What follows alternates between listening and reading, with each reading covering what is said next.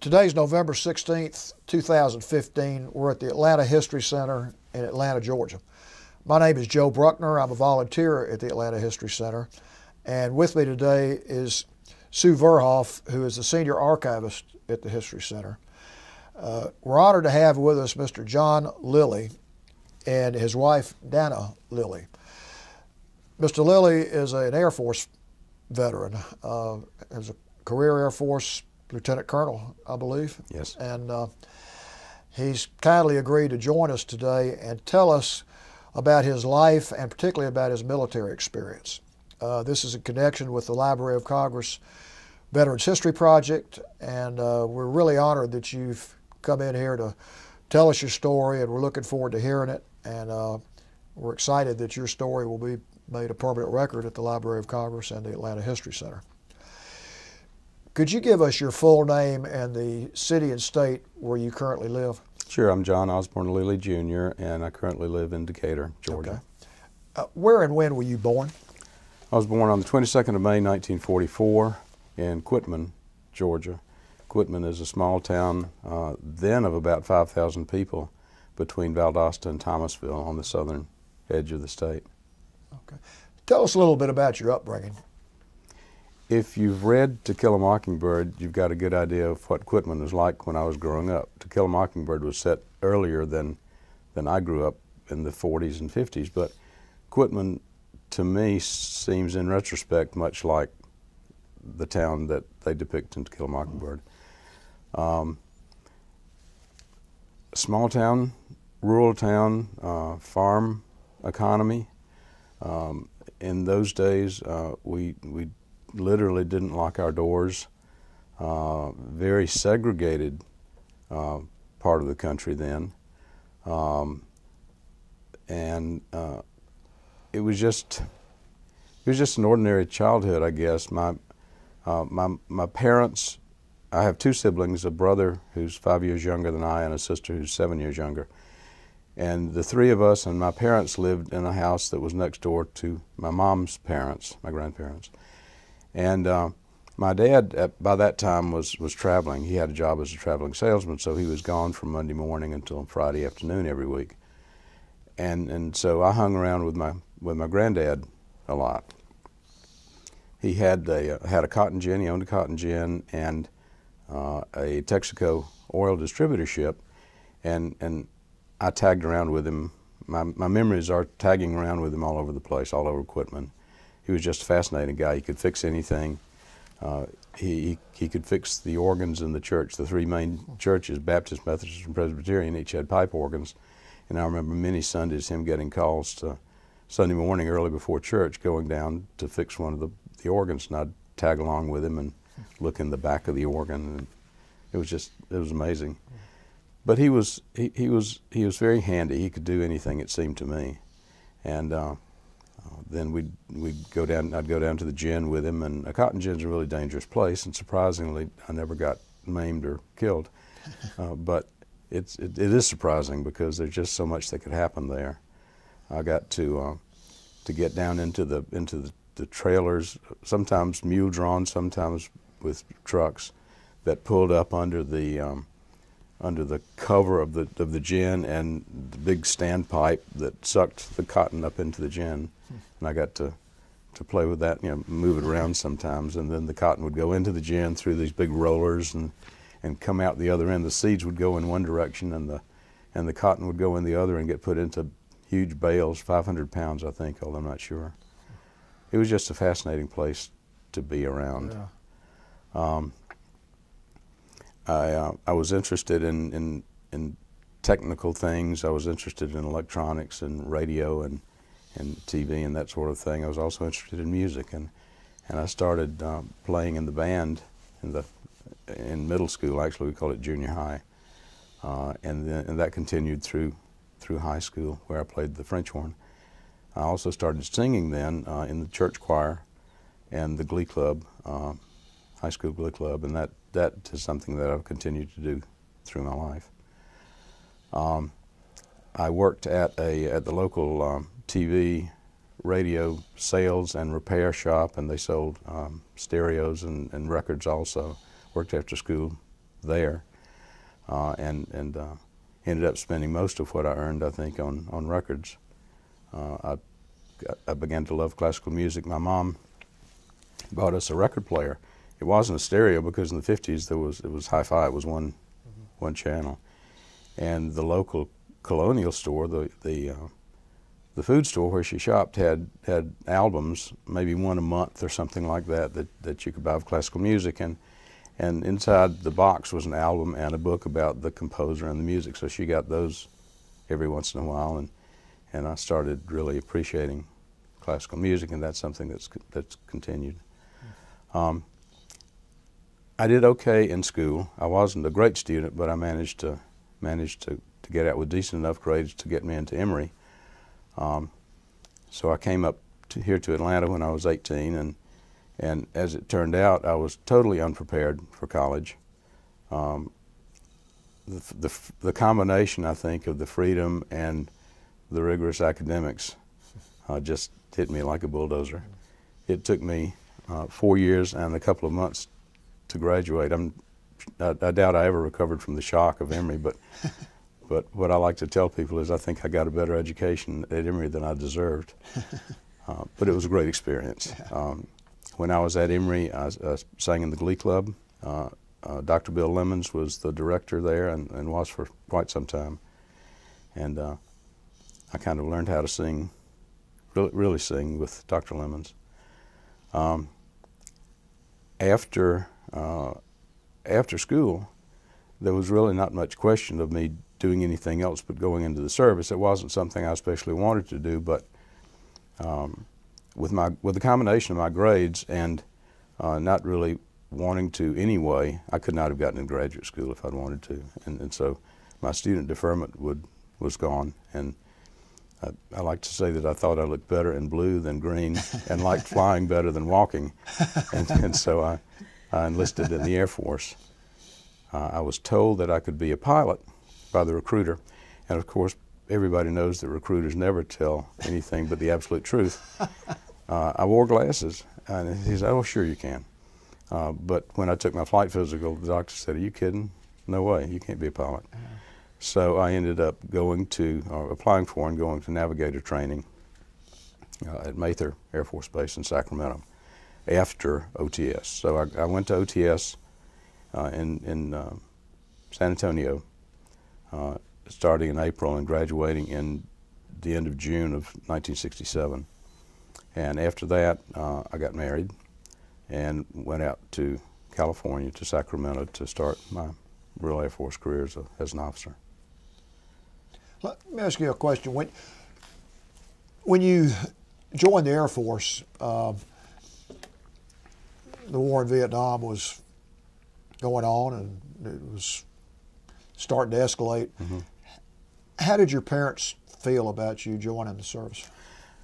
I never remember talking to them about it. I obviously did, but I just don't recall, so they must not have done anything very dramatic, or I might remember it.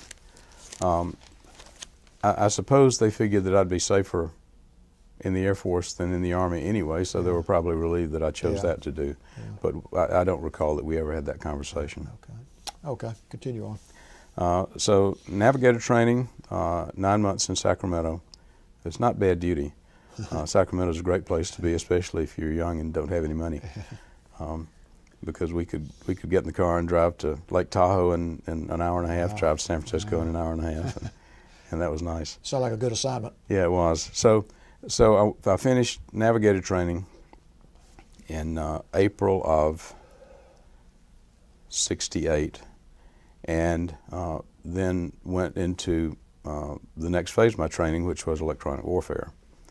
Navigators could be either navigators on something like a C-130 or a C-141, or you could go to maybe call it postgraduate school or graduate school rather, and get training in electronic warfare or to become a bombardier. And I chose electronic warfare because I was a geek then. I still am.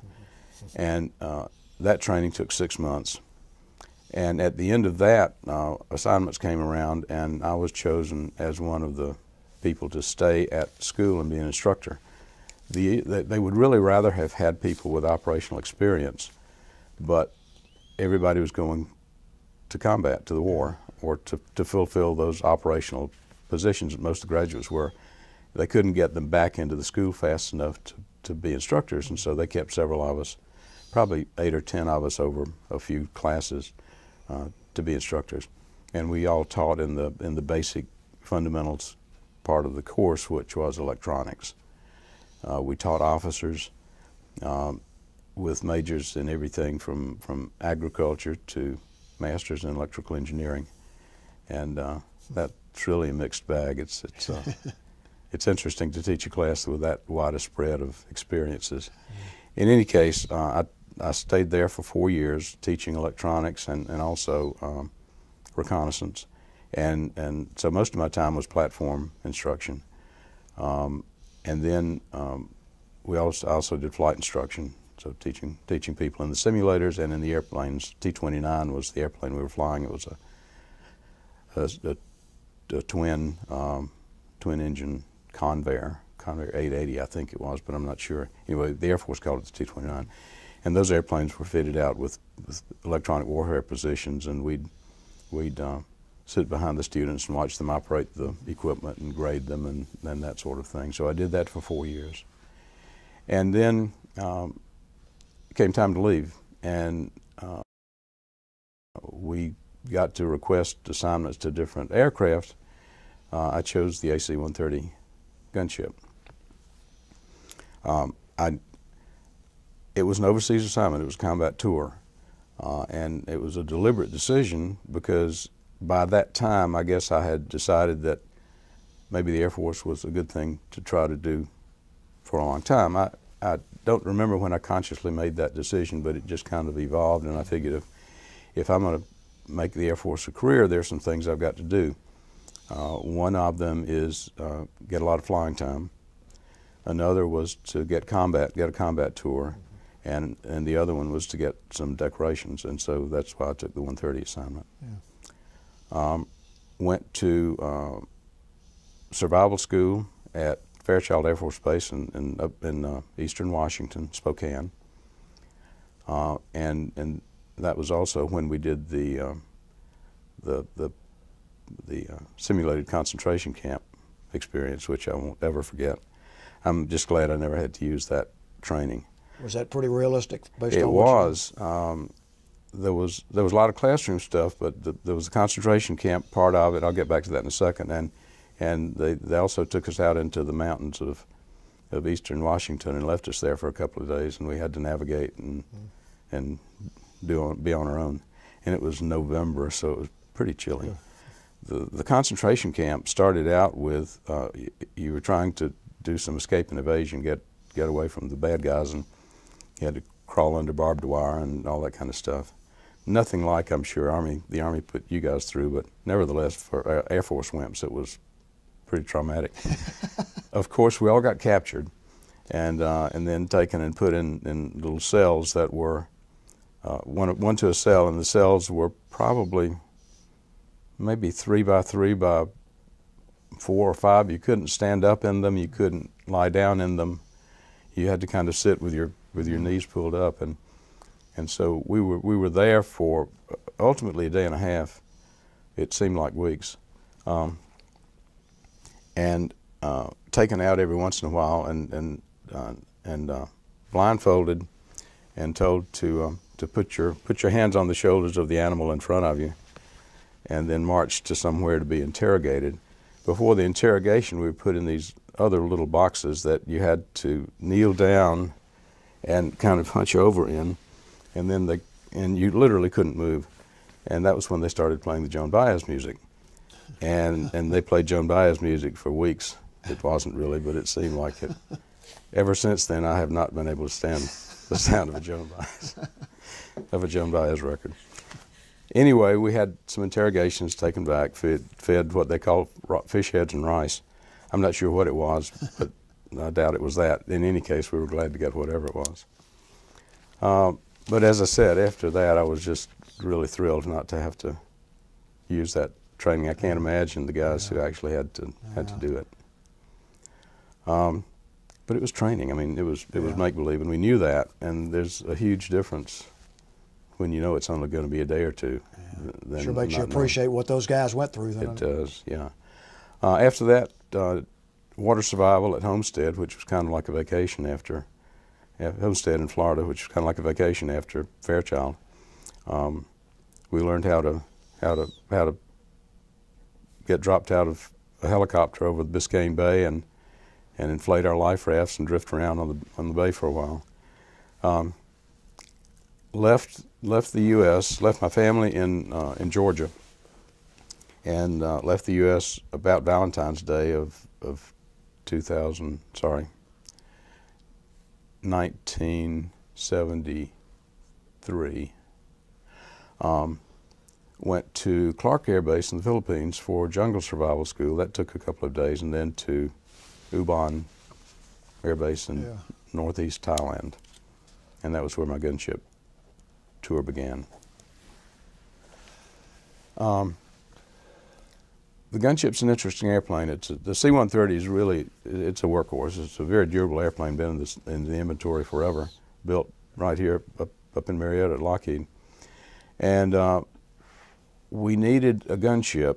The gunship's mission is interdiction. It's to kill trucks, essentially. And at the time, the North Vietnamese were sending convoys through Laos and Cambodia down into the south to resupply their troops down there.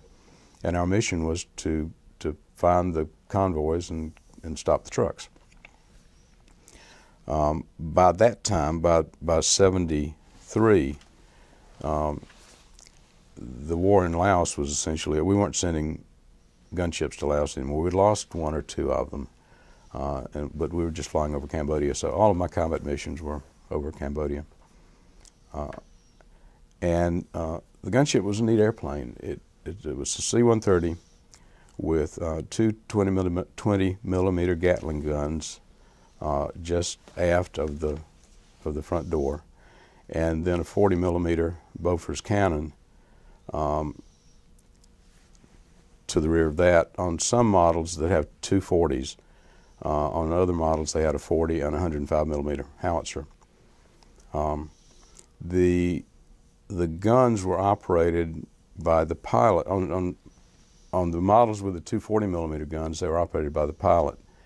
And the pilot, well, I haven't talked about the sensors. Actually, there were three sensors in a booth in the cargo bay of the airplane, and the sensors picked up the targets on the ground. So the way it worked was that a sensor operator would see a target.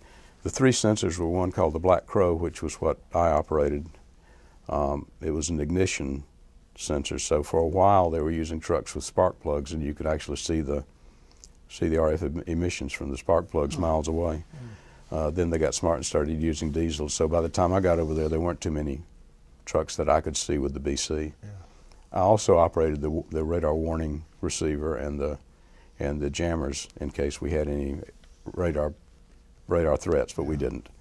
The biggest threat to us when I was over there was getting hit by a bomb from a B-52 above us, who were dropping bombs at high level. We were at about 12,000 feet, and the Buffs were at 40,000 I assume that feet. was coordinated before you went on. It was coordinated, and they always were supposed to call out strike notices called arc light notices. Yeah.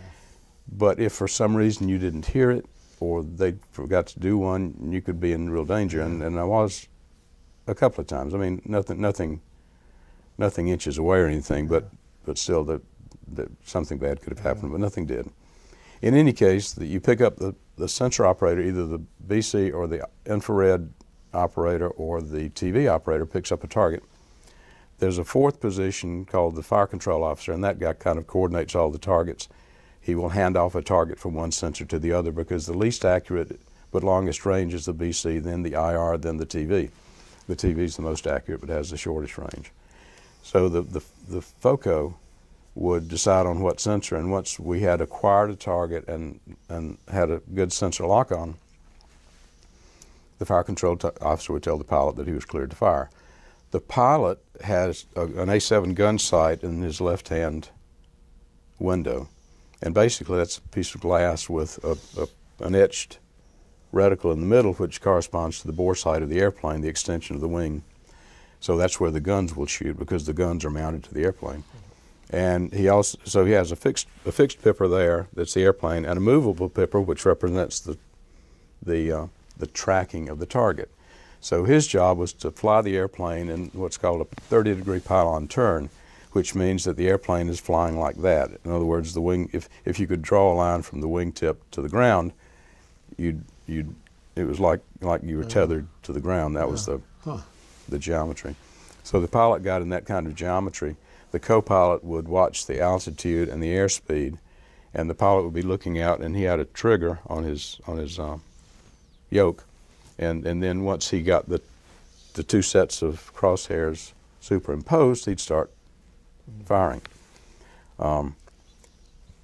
So that's the way the gunship worked. It was a very, very effective weapon system, but it had to have a permissive airspace. You couldn't, if there was any threat there, a C-130 at 12,000 feet is a sitting duck for a surface-to-air missile or anti-aircraft. Well, there was no real threat in Cambodia, so we were okay.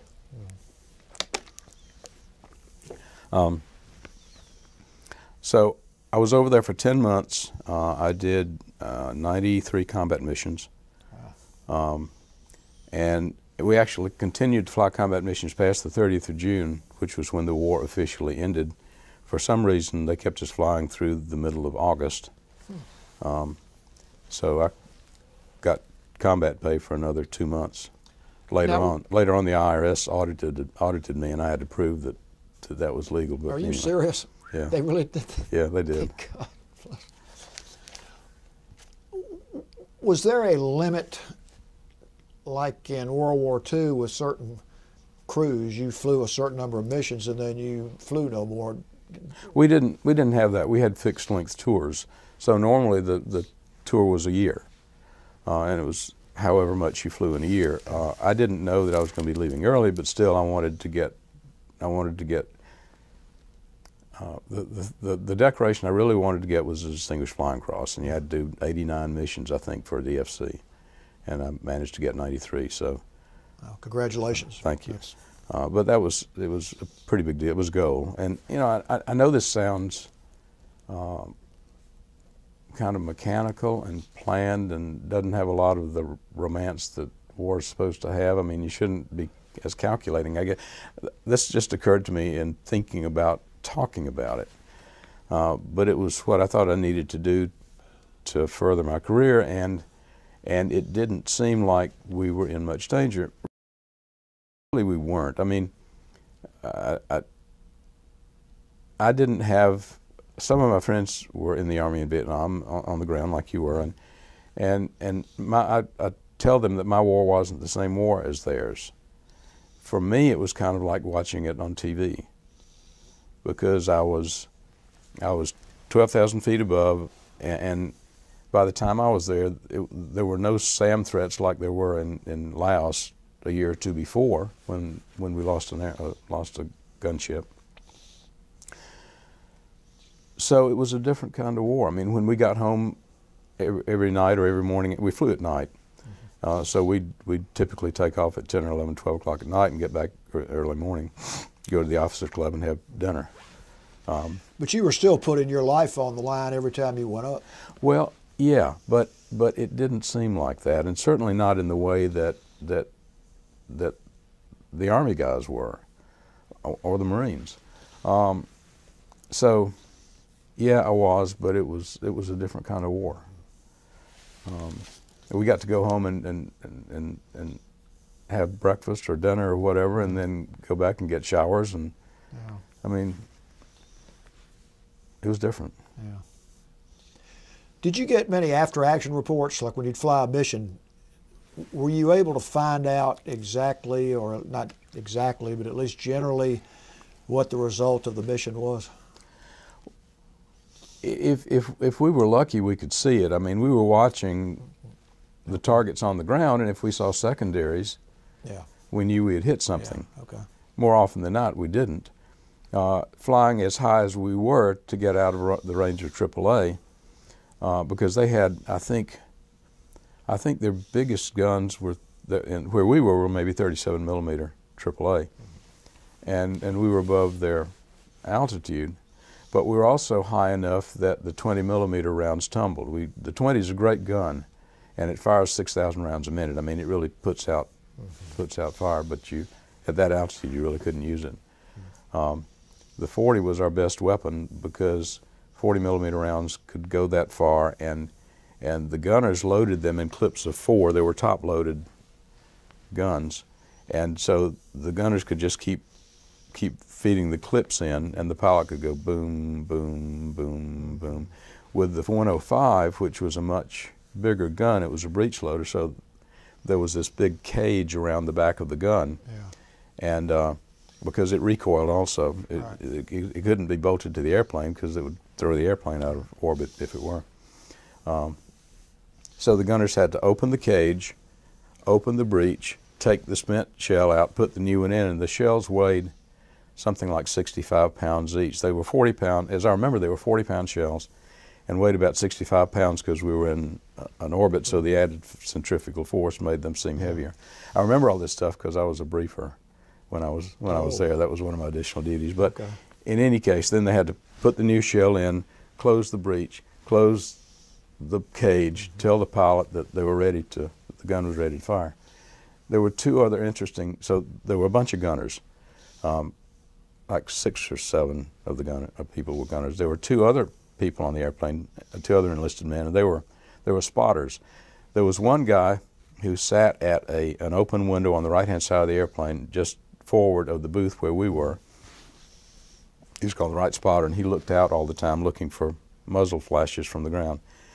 The other guy, used to be called the illuminator operator, and that was because in the old days, in the gunships before the 130s, there was actually a lantern that was mounted on the back of the airplane. The gunship, the 130 gunship flew with the ramp up and the door up. Normally it's like that. That's the door, that's the ramp. Well, it flew like that, and the illuminator operator was really a spotter. He had a parachute harness on. His harness was attached by a cable and to an inertial reel on the airplane, and he hung out to his waist over that ramp, looking, because he could see almost 180 degrees around. He had a parachute on, obviously, and a harness, and was attached. We never lost any. I've heard stories of people, of IOs getting thrown out of the airplane in a maneuver and having, this is probably apocryphal, but it's like calling pilot IO permission to re-enter the airplane, that kind of thing. I don't know if that really happened. Well, I assume that must have been high enough for the chute to open. Yeah, yeah. Well, you could always open it manually. I mean, at 12,000 feet, still, it's enough room if you pull it right away. And you can bet your boots if I fell out of an airplane at 12,000 feet, I'd do that. Did you take fire very often? Not very often. There was not that much defense in Cambodia. But still, it was. We put in the time and we did the missions, and I feel good about that. Now, when you were there, this is '73, which is fairly late in the war. What was your sense of how the war was going? I realize you were in Thailand and you're one person, but it's always interesting to me when somebody was there, like from '70 on. Just the general attitude of you or your unit about how the war was progressing. We obviously weren't doing well because we were having to keep them from going further and further down into South Vietnam, or try to keep them from it. There are stories even of the North Vietnamese using pack animals to carry supplies and diesel trucks and things like that. To avoid us, because it's hard to see something that doesn't have a very big heat signature like an engine with an IR. With an IR. But we didn't. Obviously, it wasn't going very well. The tour was shortened, and I was glad to get home 2 months early. But we knew it wasn't going very well. Did you have much experience dealing with the Thai people? Not a whole lot. I lived on base, some of the some of the guys would live downtown. I did for probably the first month I was there, live in a hotel downtown because there was no room on base, and I remember we were in a hotel. We were on the top level, and there were always the Buddhist monks wandering around. I remember lots of times getting home from a mission at 4, 5, 6 o'clock in the morning, and going to the hotel, and then going up on the roof, and just watching the town wake up, and the monks wandering around in their saffron, I guess, kind of yellowish saffron robes. And but I didn't go native. Some people did. Yeah. Some people found people that they wanted to live with, and moved downtown. We ate at the restaurants occasionally. My favorite meal was what they called, at this one particular restaurant, they called it Kobe beef. It was probably water buffalo, but they called it Kobe beef, but really tender and delicious. It was great. Didn't matter what it was if it was good, right? Yeah. That was the time when we were on the gold standard, and gold was $35 an ounce, and the baht, which was the Thai currency, was really low compared to the dollar, and you could get a lot of value for the money we spent. Yeah. And so I bought a lot of custom-made clothes, none of which I ever wore when I got back to the U.S., but it seemed like a good idea at the time, and I did buy some jewelry. But it was a different experience, although most of my experience was on the base with Americans. Yeah. Well, talk about what happened once you got back, and what it was like readjusting to being back home, and what you did from that point forward. Yeah, my assignment coming back to the U.S. was to B-52s at Griffiths Air Force Base in Rome, New York. I thought I was going to have to go to Michigan, but got that changed to upstate New York, although I'm not sure that was a whole lot better. But coming from a tropical climate to upstate New York was a real shock for me and my family. We'd hardly ever seen snow, much less were prepared for it.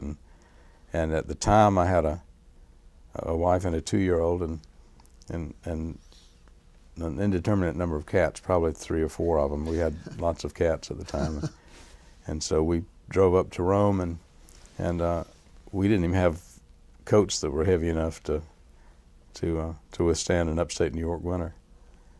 And SAC was a different kind of outfit too. I mean, when I was in Thailand, those units were part of PACAF, the Pacific Air Command, and the 8th TAC Fighter Wing, which was at Ubon, it was an F-4 wing. Robin Olds was at one time the wing commander, and he had a reputation for being a cowboy. By the time I was there, things had tightened up quite a bit. But going into SAC after being in Air Training Command for 4 years, then PACAF for a year, was really different, because SAC had the nuclear mission, and everything was very buttoned down. Everything was very by the book. So that was an adjustment too, as well as coming back to upstate New York in February. I was in B-52s at Griffiths for about 2 years, I guess, 2, maybe 3 years, and then I was actually selected to go to Dyess Air Force Base in Texas. No, that's not right. It was Carswell. To be in the initial cadre of EWs for the B-1 program. This was in 76, probably 77. And that was really an honor, and I was really excited because I could see that I was at almost the 10. Yeah, I was still a captain. I was at almost the 10-year point by then, and I could see the rest of my career just laid out. Well, we had put the house on the market. I had orders. We'd put the house on the market. We'd sold the snowblower. We'd had the garage sale, and and then Mr. Carter canceled the B-1 program. Oh, I was crushed. yeah. In any case, that all worked out because I ended up with a job at SAC headquarters after that, and that was a good tour. Went to Offutt in Omaha, Offutt Air Force Base in Omaha after that, and was there for 3 years.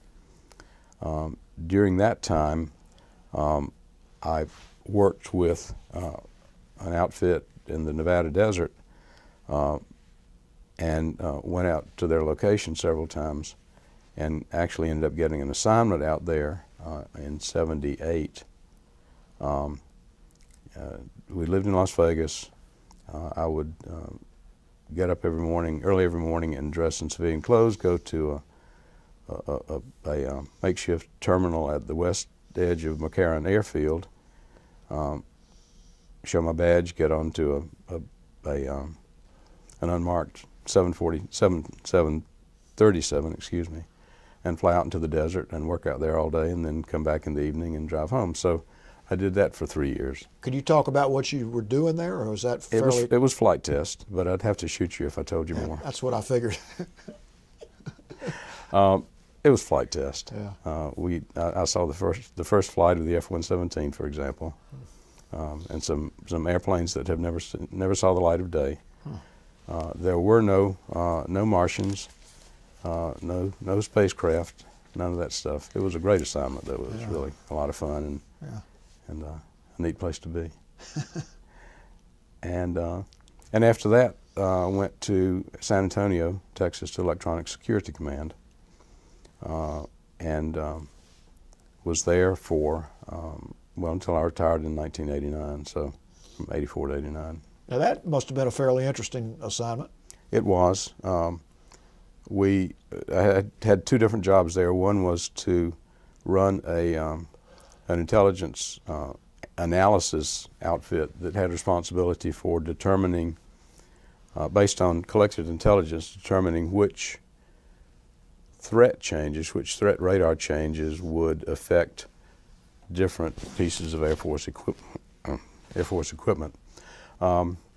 It was called electronic warfare flagging, EW flagging. So we'd get ELINT, intercept information, and run it against the known parameters against which our receivers and jammers were supposed to work, and see if there would be issues. See if a particular indicator needed to be changed or something like that, or if a new threat came up, what we had to do about it. So I did that for a couple of years, and then was put in charge of an organization that built a command and control communications countermeasures database called Constant Web, and our mission was to collect all source intelligence from the different U.S. intelligence agencies, and build a database of Soviet locations and communication links and things like that, so that our communication jamming systems could counter them. And I retired from that job in 1989. So you really had some high-level security-related assignments while you were... They were. Not as high as some, but they were very interesting. And it's kind of corny, but when people ask me, do I miss the Air Force, I think Dana's asked me on occasion, I say, what I really miss is wearing the uniform, and in the morning and in the evening, 8 o'clock in the morning, 5 o'clock in the afternoon, on military installations, they raise and lower the flag and play music. And of course, you're supposed to, if you're in uniform, if you're outside, you're supposed to stop and salute and stay there. Well, people used to stop at the door of our building right at 5 o'clock and stay inside until that was over, so they wouldn't have to do that. Yeah. But I used to always like it. Good. As long as I was in the service, it felt like I was wearing a red hat. Yeah. Felt like I was wearing a white hat and doing things that were good for my family and me, and good for the country. Yeah. And so that's what I miss, the feeling of, I think, doing something important, of contributing, of being part of this organization who's not looking out for itself, but looking to serve the country. I haven't had that feeling since I got out. Yeah, it's hard to match that feeling. It is, and again, it's not. I go back to what you've told me about your service, and it's not like the closeness that you get when you're in an Army unit and depending on each other to save your life, but still, you do have this camaraderie and something you're glad you did. Yes, I am, and I never expected to spend 22 years at it. It wasn't even in my field of view when I raised my hand the first time in Montgomery. But I never regretted that I did that. I went into the Air Force with barely acceptable grades and a Bachelor of Arts in Physics from a liberal arts university. And I couldn't have gotten a job if I hadn't gone into the Air Force. But in the Air Force, I learned skills, I acquired knowledge, I grew up. And all of that allowed me to have a reasonably successful career, I think, and then have other careers when I got out. Talk about those other careers a little bit, what you did after you got out of the Air Force. Sure. 1989, I went to work for a company in East Texas, Greenville, Texas, called E-Systems. They had a great business opportunity with the West German defense establishment to provide them with a high altitude, a relatively inexpensive high altitude reconnaissance platform. The VP of the organization that hired me, a guy named Dutch Meyer, was born German and naturalized American, and he had a contact with a sailplane builder in Bavaria whose last name is Grob, G-R-O-B. Herr Grob built composite sailplanes, and that was in the late 80s. Well, the use of composites for airplanes is not that common. The 787, I think, is the first all-composite passenger airplane. But Herr Grob was building composite gliders then, or powered gliders. He started with gliders, and then working with him, we put a turboprop engine on one, and it was kind of a poor man's U-2. It could fly at 50,000 feet for 12 hours, single place airplane, 50,000 feet for 12 hours, taking pictures or collecting other kinds of intelligence. And so we were set. That contract was all but in the bag. The German Air Force was going to buy the airplanes, and Herr Grob would provide them, and we would put the equipment on them, and I worked on that for a few months. But if you remember, in 1989, the wall came down. Well, there you go. I mean, all of that went away just in a heartbeat. It was great for Germany, obviously, but terrible for our business case. So I spent the next couple of years trying to figure out business cases for other countries, other people to buy that airplane. We never sold any of them. And after that, then I went to work for another part of E-Systems called Serve Air, which was the services arm of E-Systems. By then, this was 94 probably, 93, 94. And we were trying to get into document imaging.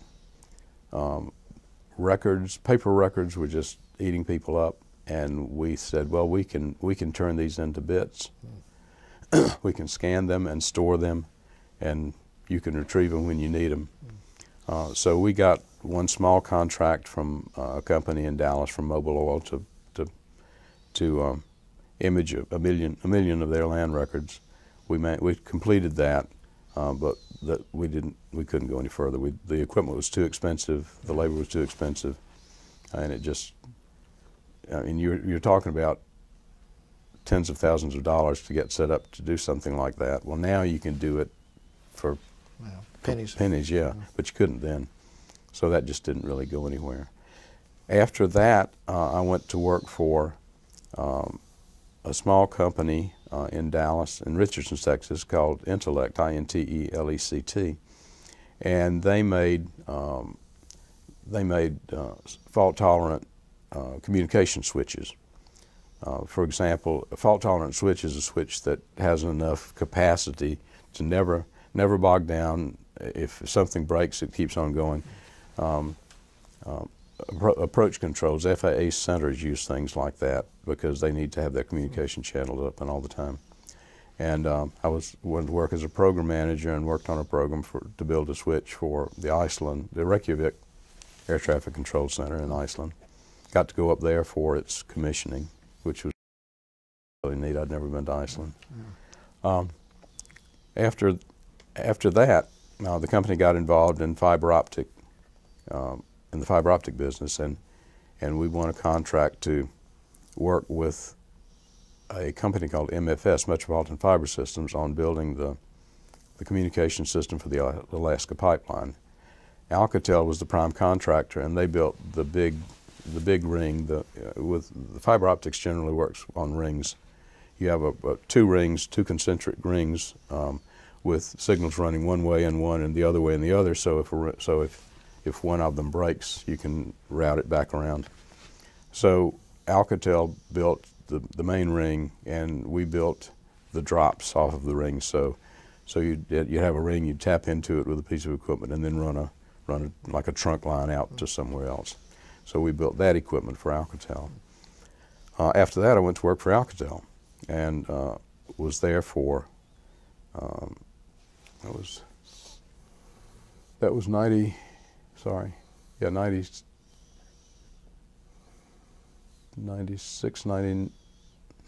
2000, I guess, 97, 2000, and was in the optical networking part of Alcatel for a while, and then finally the wireless communication part of Alcatel. And that was in Richardson, Texas. Then went to Ottawa for a year, almost a year. It was supposed to be 2 years. The business case kind of fell apart. The business kind of fell apart, that part of the business, and so we had to come back to the U.S. And so in 2001, Dana and I got back here. We bought a house outside of McDonough. She worked for Mercer, and I didn't have a job. So we bought a house that was part way to Macon, but not entirely to Macon. And then a year later, and we moved here in July of 2001, and of course in September it was 9/11, and I was trying to find a job in telecom, and things were already kind of shaky in telecom, and once 9/11 happened, just nobody was hiring. So after a year of trying to find a job, I decided I needed to go back to school, and went to Georgia State and studied instructional technology, and in a master's program. And part of that was an internship at IBM, and that internship turned into a job at Singular, because Singular was one of their clients for whom I worked. So I went to work for Singular as an instructional designer, and got out 10 years later. I retired from AT&T, still in training. So that's basically what my work career has been.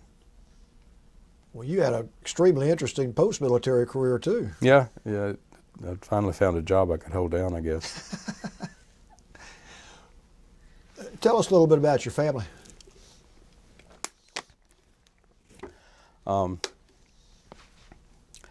I have two sons. They are 44 and 39. They each have two children. The 44-year-old has a 3-year-old and a 10-year-old. I hope I'm getting this right. And the The 39-year-old has an 11 and a 14-year-old. 3 boys, 1 girl. Yeah. Did I get that right? Okay. My kids would kill. I couldn't show this to my kids if I got it wrong. The girl is the oldest. Grace is 14, and then Evan is 12. Evan's 11. Evan's 12. Yeah. Zach's 11, I guess. And I'm sorry, Sam is 11. Zach's 3. That's a lot to keep up with. Well, it is, and Dana has 3 grandchildren, and it's hard for us to remember whose birthday is next. And I can understand. And my oldest and his family live near Stanford. He went to school there, and got his bachelor's and master's degrees at Stanford, and is a venture capitalist. Works on Sand Hill Road in Palo Alto, and they live about a block off the Stanford campus. They won't ever leave there. They just they're California people. My younger son lives north of Austin in Round Rock, Texas, and he's a software engineer for Oracle. And so Johnny, my oldest has the two younger kids, 2 younger grandchildren, and my younger son has the 2 older grandchildren. Miss Lilly, is there anything you would like to ask or add to the story? No, I've enjoyed it. Sue, you have any questions? I just have a question about the public. Did you experience any of the antipathy that we hear so much about, either before, during, or after your Vietnam service? Oh, sure, and I was probably grateful for the antipathy. I mean, antipathy is better than violence, than opposition. But we didn't have any of the, certainly not the kind of homecomings that people had after World War I and II. I don't know that I missed that. I was just glad to get home. But it was just kind of a different ending to a war. Of course, that war didn't threaten America the way that the other wars, well, at least World War II did. I mean, World War I didn't threaten America really, but it threatened our allies. Vietnam, unless we were trying to stand up for the French, who had already left by then, we were trying to beat the communists, and we thought it was going to be the domino theory and all of that. But still, that wasn't a threat to us, and it wasn't a threat to one of our allies. So it was kind of hard to morally justify getting into that war. And I understand people's opposition to it. When I was in school at Emory, probably in '64, '65, we even had a rally at, I guess it was the old football field before Turner Field, and I think Anita Bryant came and sang. It was called Affirmation Vietnam. It was a rally in support of the war. It wasn't put on by Emory, I can tell you, but I don't know who organized it, but I remember that. So even in Atlanta, in the early stages of the war, there was some support for it, but obviously that all kind of went away, and especially after Kent State and things like that. But it was a funny war. We used to say it's not much of a war, but it's the only one we've got. Because if you're in the military, you need combat experience, and you need those kinds of things. That's a different way of looking at it, and it doesn't sound very good to say that, I guess, but you still need to get something like that under your belt, and so we did. And before we finish, I want to give you a chance to say anything else you would like to say, or any message you would like to give, or just anything you want to add to your story. I don't have anything that's profound. I was glad to get the opportunity to do this. When Sue told us that you guys were doing this, I think I rushed up to her and said, "I want to do it. I want to do it." She didn't have to twist my arm or anything, but this has been fun, and it's made me think about a lot of the things that went on back then in kind of a different way, trying to figure out how to tell the story. And as we get older, we think about how to tell our stories and how to let our kids know and grandchildren know, and I appreciate the opportunity to do this. Well, we're glad you came in too, and you're very modest, just like most of the veterans are. I mean, you did put your life on the line 93 times in Vietnam. A lot of people did a lot more, though. And you volunteered to do that too. It's not like you were forced to do it. Well, I was kind of forced to do it, Joe. If I hadn't done what I did, I would have had to do what you did. Well, okay. It's a good point. So it was self-preservation really more than any high moral stand. But you know, some of the things you said in here, I think, show the kind of person you are. The work you were doing was really sort of the leading edge technology, both after you flew and after you got out of the military.